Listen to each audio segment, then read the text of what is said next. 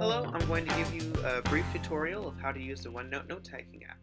So to the right you have the sections where you can add new pages, which is what we're going to do. So just you click on the page plus new page, and we're going to title it demo. And you can type anywhere on the page, which is pretty handy. And then also, once you've typed everything out in all of the boxes, you can move it anywhere that you like. So you can also enter your lecture slides if you want to edit right on top of your lecture slides, and you can also add other kinds of attachments. You can also insert things like arrows, triangles, circles, and you can change the sizes and the color of them. So my favorite feature is the draw feature. My professors like to add a bunch of diagrams, and you can't just draw a diagram like you can in text. So the draw feature comes in handy so you can actually make a useful diagram. There's the pen, the marker, the highlighter. The pen is more of a finer line, and the marker is a little bit thicker.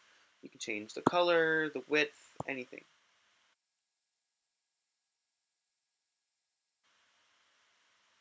You can also highlight your text with the draw feature.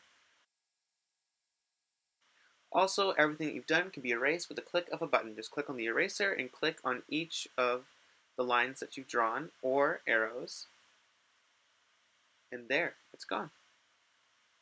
Also, you can change the background colors and the page styles. So you can change the background color pink or any other color. And you can also make the page style to resemble a notebook or a grid if you'd like to do math. Now when I go back home, you'll notice that everything is grayed out. I have to go back to the Draw tab because I'm still in the Draw feature. You have to click back on text mode to go back into the text feature. In this little box over here, you can add things to your text like check boxes for a to-do list or stars to mark it as important. And that's all for this tutorial. Enjoy your OneNote app.